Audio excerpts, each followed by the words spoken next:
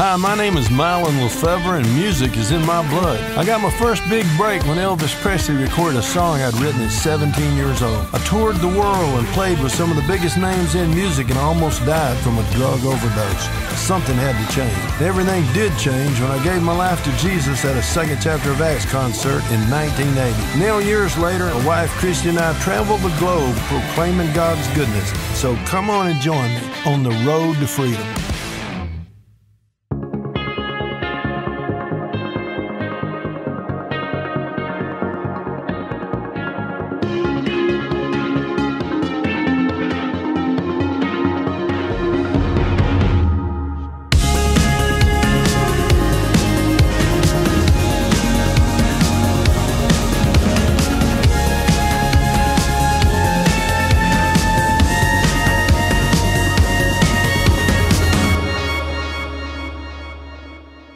Well, welcome to Hollywood. I can't believe you never sang. I just saw the song though and I was inspired. I know, man.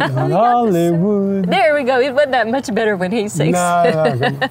So we got Hollywood in the background. We're in the hills of Hollywood. The Hollywood Hills is what they call it. And that's where this home is. Beautiful home on a gorgeous day.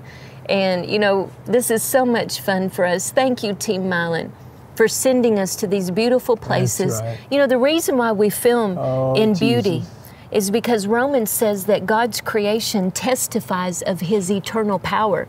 So when you see how beautiful His creation is, it's a testimony to our God that He has immeasurable, unlimited power. Unlimited. It's Come unlimited is what Ephesians says, and it's immeasurable, and it works for our behalf for those who believe. Hallelujah. So when you look at these hills, you can know that God's power, when you believe, is working on your behalf right now. Hallelujah. Yeah. And also, we want you to know that Team Mylon, we're so thankful for you today. We're praying for you. We're praying faith-filled prayers every day. And we want you to know that we're standing with you for the victory, for your family, for your health, for your finances. We want you to walk in God's highest and best in every realm of your life. And we have joined our faith with yours for you to walk in the fullness of your call before Jesus comes. And so today, in order for you to walk in the fullness of your call, what we're talking about is how to live free from care. Wow, in the time we're living in, it is obvious there is care all around us. Oh, man. The cares of this world, it's the most intense it's ever been. Since I know, at least in my generation. How about in yours? Well, man, I mean, in ours, it's amazing. It's gotten more and more complicated. Life has got more intense. Right. Everything. When I was in high school, you know what, being bad in class was chewing gum. You know, they didn't have any Uzis get taken to school. I mean, it's a whole nother world we live in. Nobody got shot in school in those days, you know, goodness gracious. People didn't divorce. Our parents didn't divorce. Now 54%, I mean, even they didn't like each other, they still didn't divorce. That was just something you didn't do. It meant confusion. It meant defeat. I mean, boy, this generation looking for excuses. Yeah, that's right. I mean, everybody's at fault but us, you know. It's a different world, but it's what Jesus said, perilous times will come. That's what we're in, perilous times. They're hard to bear. But we're anointed, right? We're anointed for such a time as this. We can do this. So we can live free from care, and the way we do that is through the Word. And that's why we do these shows. Jesus said in John 8:31 and 32, if you will continue in my Word, then you truly are my disciples, and you will know the truth. That's right. And the truth, there is no such thing. I got to say it again. We've been talking about these days that we're living in. There's no such thing as my truth, their truth, your truth. There is only one truth. Yes, whatever God and it says. is the Word of God. Amen. It is the truth. Jesus said, I am the way, I am the truth, and I am the light. And when you learn the truth of God's Word, it will make you free and free indeed. And if you don't accept the truth, you're wanting to be God. Yeah. You're wanting to say, no, you can't be my God. I'm God, and I'm making up my own truth. Yeah. Boy, that's a dangerous thing, people. Please pray about that before you make that choice. So the truth that we want you to receive today is how to be free from care. Yeah. And that's when I didn't even realize that this is perfect. That's why I'm wearing this sweatshirt. This is perfect. Good vibes. You can live a good life, right? The Beach Boys, the Beach Boys, I believe in Jesus vibration. Now myself. sing it. See, we got another song opportunity here. Good vibration. See, that's so good. I love it. So good things. God is a good God, and He has good things in store for you, and you can live a good life because we serve a good God. That's right. So again, what we were talking about in 2 Timothy 3:1, the Amplified says, this is scriptural basis for what we've been sharing, but understand this, that in the last days will come perilous times of great stress and trouble that are hard to deal with and hard to bear. Now again, you know, we are living in perilous times. There's pressure on every side. In fact, the Word says men's hearts will fail them for fear. That's true. So as you know, mental health issues are at an all-time high. Well, the root of that is fear, the spirit of fear. And God has not given us the spirit of fear, but of power and love and a sound mind. Jesus said, what I've given you is peace. John 14:27, He said, peace I leave with you. My peace I give to you. Not as the world gives do I give. So let not your heart be troubled. Neither. Oh, thank you, Lord. Neither let it be afraid. That's how you can live a good quality of life, even in your mental health, is this verse right here. To receive the peace of God and do not let your heart be troubled. That's a choice we make. That means if our heart is troubled, it's because we have let it. We have allowed it. Let not your heart be troubled, neither let it be afraid. Don't pray for God to fix it. God said you fix it. I'll help you. But you fix it by refusing to allow this to happen. Yeah, amen. It takes guts. Boy, that's not a word you hear in church much, but it takes guts. It takes you making up your mind, I'm going to do this for you, God, because I love you, Lord. Yeah, that's good. Mark 4:18 and 19, it says, now these are the ones sown among the thorns. They're the ones who hear the word, and the cares of this world, the deceitfulness of riches, the desires for other things enter in and choke the word and becomes unfruitful. The word was sown into their hearts. It would have produced healing. It would have produced life, peace, joy, everything they needed. But because they let the cares of the world in, because these things, it says in Amplified, they snuck in. They came in subtly and slowly, and they crept in. And the deceitfulness of riches, the desires for things, trying to make more money instead of find out more about Jesus. Yeah, that's good. Choke the word. It chokes it out. If we don't understand this, then the word won't do you any good. You'll end up with religion. You'll have a bunch of scripture memorized that you never did. And they therefore don't do you any good. You'll wonder why, when I get sick, why my prayers don't get answered. Because we left the door, I'm saying we, me and you, we sinned and we came short of the glory of God. And we didn't do things the way He told us to do them. And we left the door open. Now, sometimes the enemy attacks anyway, because that's what he does. He's the enemy. Many are afflictions of the righteous. You can be righteous and still become afflicted, because the enemy's trying to kill you. But if you'll do what the Word said, God's Word is seed. When planted in the good soil of our heart by faith, it will produce a harvest of whatever you need. Healing, deliverance, prosperity.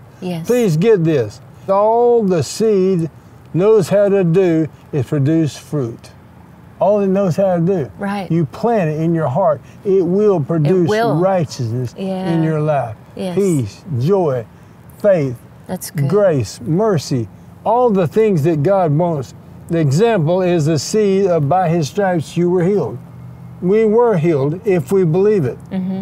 It will produce healing, just as if we planted apple seeds in the ground to produce an apple tree. This isn't rocket science, y'all. If you need prosperity, you sow the seed of God's Word. The Lord is my shepherd, and I shall not lack. Say it.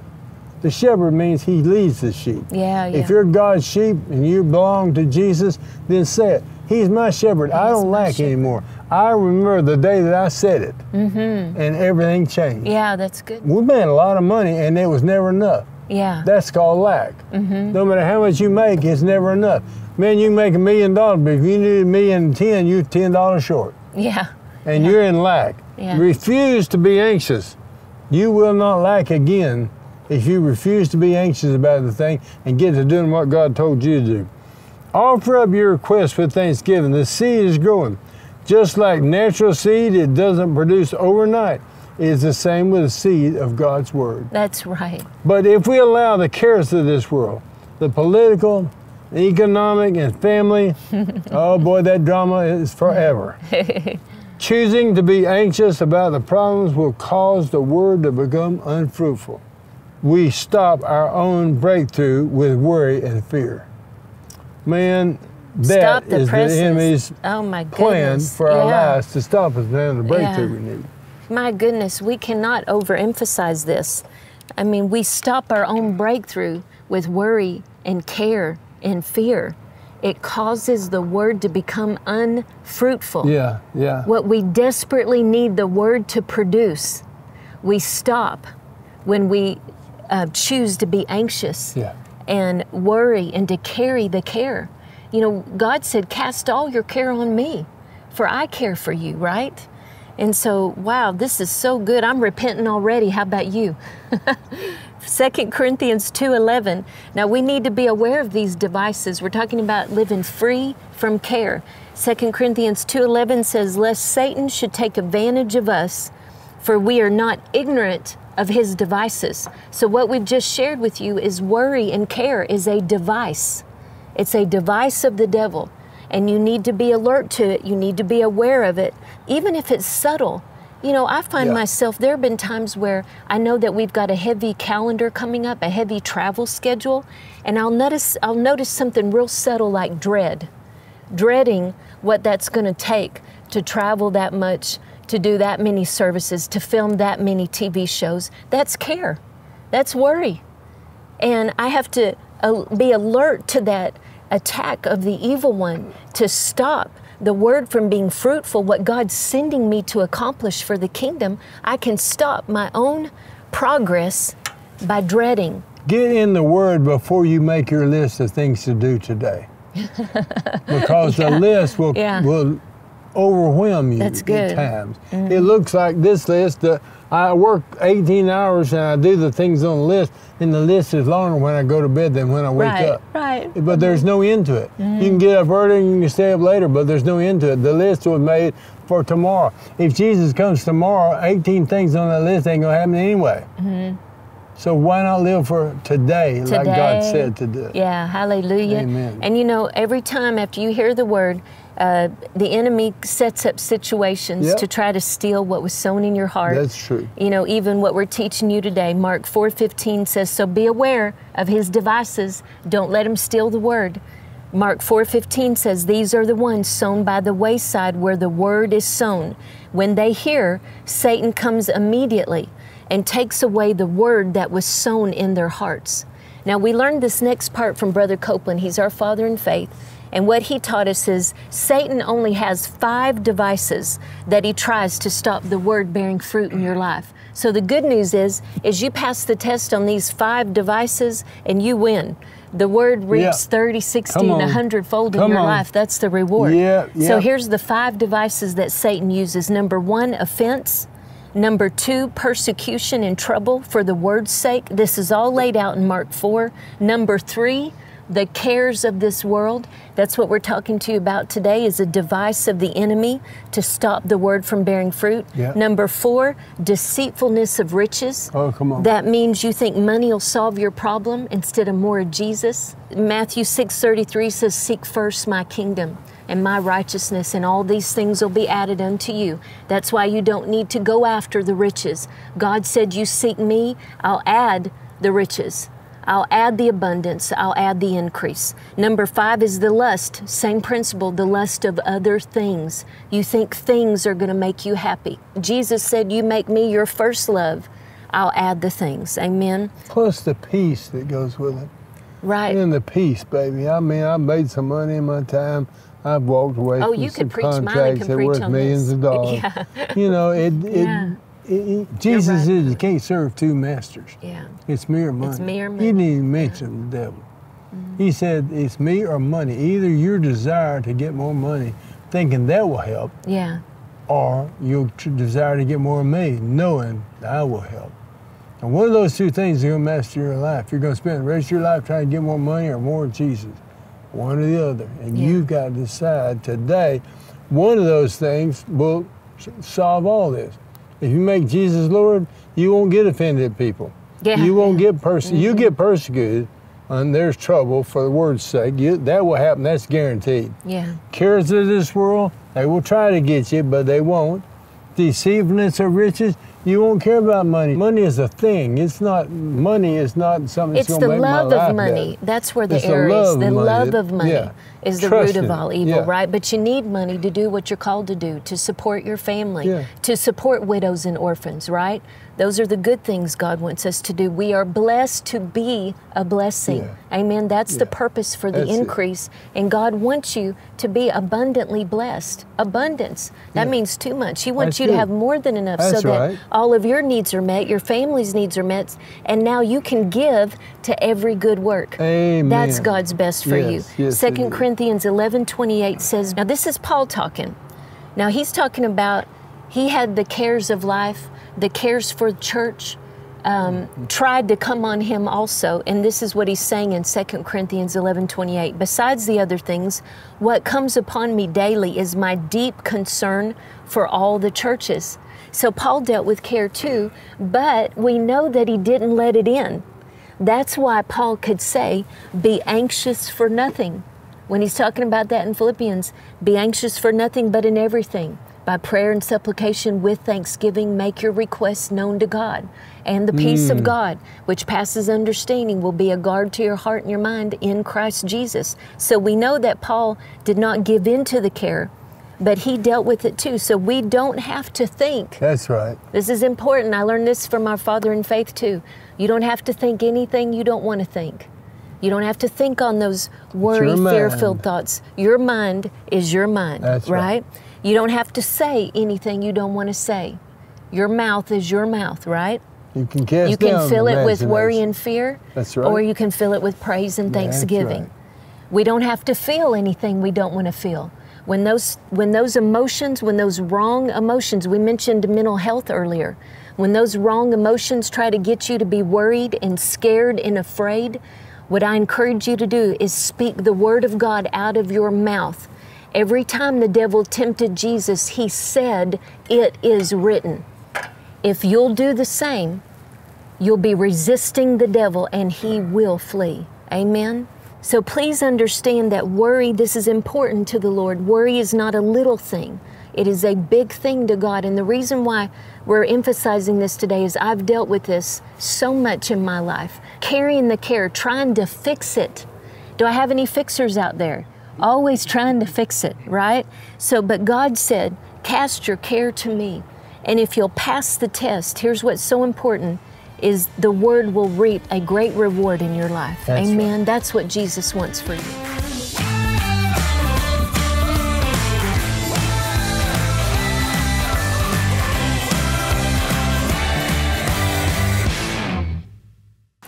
Well, 1 Peter 2:9 says, but you are a chosen generation, a royal priesthood, a holy nation, his own special people, that you may proclaim the praises of him who called you out of darkness into his marvelous light. You know, one version says he did this so that we would broadcast his glorious wonders throughout the world. I love that because that's why we do On the Road to Freedom, is so that we can broadcast his love around the world. And you can be a part of helping us share the love of God by joining Team Mylon. You just go to Mylon.org and click on Team Mylon today. And you pray about what God wants you to do. He'll talk to you. He'll show you exactly. We need your prayers. We need your financial support. We will change the world with God's help and with your help, one person at a time.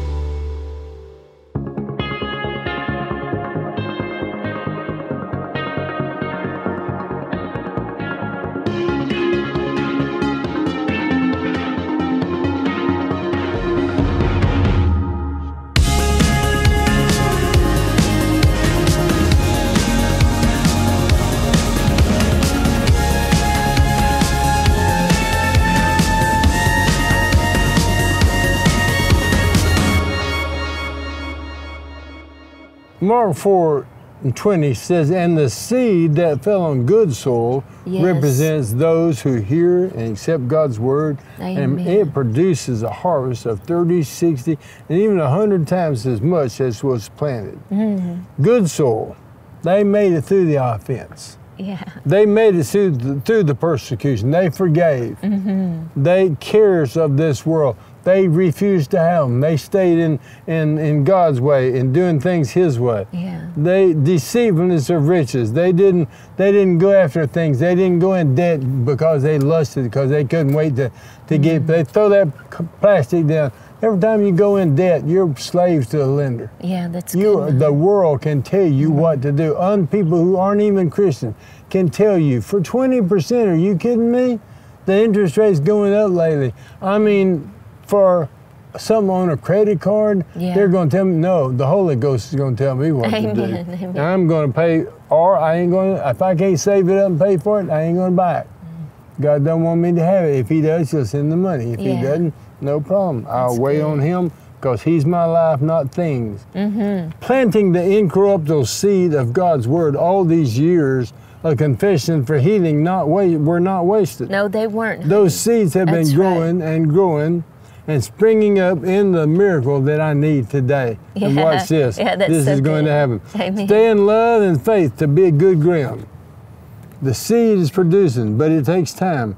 We keep watering the seed with praise and thanksgiving, and God is working. And you know, I've heard you preach this: seed, time, and harvest. Yep. That's the principle. That's how it works with the Word of God. It takes time. You plant the seed, right. It doesn't come up the day you plant it. Mm-hmm. You have to water it. You have to keep the weeds off of it. You have to make sure that you really believe that. Yeah, that you're not just confessing things. We don't stick our head in the sand. We just don't talk about it. We don't talk about what the devil put into our lives. We talk about what God said, and we bring Him glory and honor. When you see somebody's life bearing fruit, you can pay attention to why they made it that way. Amen. Listen to those God has placed in your life today to help you pass the test. Today, that's me and Christy. Mm-hmm. Right now, God sent me and Christy to talk to you about passing the test that's in front of your life. Yeah. In front of your life. You're a pastor. Mm-hmm. Your mentor, your elder, your children, your parents. Mm-hmm. When we minister to you, we are mindful to deliver the truth to you concerning the enemy's devices and how the truth set us free. Yeah, because it will do the same for you. Yeah, that's so good. Well, you know, today I just want to encourage you to cast all your care to the Lord. You know, I have a great memory of your mother singing that song. Yeah. Take your burdens to the Lord and leave it there. Can you sing that one? Take your burdens to the Lord and leave them there. Yes, she sang leave that. Leave them there, leave them there. Oh, I love that. Take your burdens to the Lord and leave them there. We'll trust and never doubt. He will surely bring us out. Take your burdens to the Lord and leave them there. Oh, that's so good. Man, when you take them to the altar, don't get up and take them, try to fix them. Yeah. Leave the Bible says, humble yourself under the mighty hand of God. Mm-hmm. That in due season He may exalt you. Here's how you humble yourself under the mighty hand of God. Casting all your cares on Him, for He cares for you. Amen. And He will take care of it if you will let it. Psalm 55:22, cast your burden on the Lord, and He will sustain you. He will never allow the righteous to be moved. In the Amplified, it says He'll never allow the righteous to slip, to fall or to fail. Isn't that good news? Will you say this after me as a confession of your faith? I refuse to be anxious about anything. I refuse to be anxious about anything. Casting all my care upon you, Lord. Casting all my care upon you, Lord. I receive your perfect peace. I receive your perfect peace. Knowing you will sustain me. Knowing that you will sustain me. For you will never allow the righteous to fail. Hallelujah. Hallelujah. Hallelujah. Well, if you want to learn more about this teaching, especially Mark 4, we have How to Enjoy Being a Christian from Mylon. It's available CD, MP3, and it is free while supplies last, or MP3 downloaded anytime for free at our website at mylon.org. We also have our podcast available so that you can listen to this message, the truth, over and over and over again. And that's important, you know, in your car, when you're running errands, when you're doing chores. That's what I do, is listen to a podcast. I'm always feeding my spirit the Word to keep my spirit strong in the Lord and in the power of His might. And you have to listen to it over and over again, because if you don't, sometimes it'll look like it's not working. Yeah. Sometimes it'll start to affect your faith if you don't keep your faith built up. That's good, Mylon. And keep standing. Having done all else to stand, keep standing. And if hadn't done all else, don't stand yet. Yeah. Get to doing what else needs to be done. What did He tell you to do? Do that. Do that. Then stand. And you'll be standing on righteous, holy ground. And you'll be standing where the fruit is produced. And you'll be standing where your miracle is produced.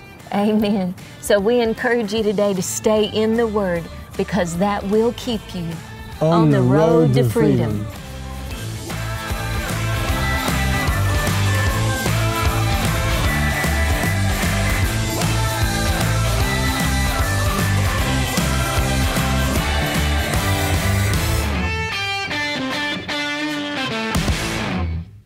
Well, I'd like to share a testimony with you that we received for On the Road to Freedom, and this is from Valanda. And she said, I watched the broadcast this morning of you and your wife, and it really blessed me. I'm a Christian, but I fell in a dark, backslidden place, and I prayed along with Mylon and repented. And I asked God to build me back up in the spirit of Him. And she asked, please pray for me to help me get to heaven, and like you said, enjoy the journey. Well, Valanda, we rejoice with you. What an honor and what a privilege. And all of you who are watching who want to do just what Valanda did, we'd like to pray with you. We'd like to set ourselves in agreement with you. What Valanda was talking about is that we give our problems to God, but sometimes we withhold giving Him our whole life, our hopes and our dreams. So if you're ready to surrender your will to God, if you're ready to read the Word and put Him and His kingdom and His righteousness first, I'm going to set myself in agreement with you. Whatever's been going on in your life, if you rededicate it and recommit it to God today, life is going to get better at your house from this day forward. That's right. Father, I just ask you to touch my brothers and sisters. I ask you to fill the place where they are right now with your presence in such a way that they know that they've come in contact with the living God. Father, I ask you to confirm your word to them. You said that you perfect the things which concern us. So I thank you for proving that to my brothers and sisters right now as they surrender. As they lay down their lives and deny themselves and pick up their cross now to follow you, Lord Jesus, and to make you the Lord of all, the Lord of everything in their lives. I give you glory and honor for it, sir, in the holy name of Jesus. Amen. Amen. God bless you. We believe that you're in a right place with God now, and it's going to get better every day.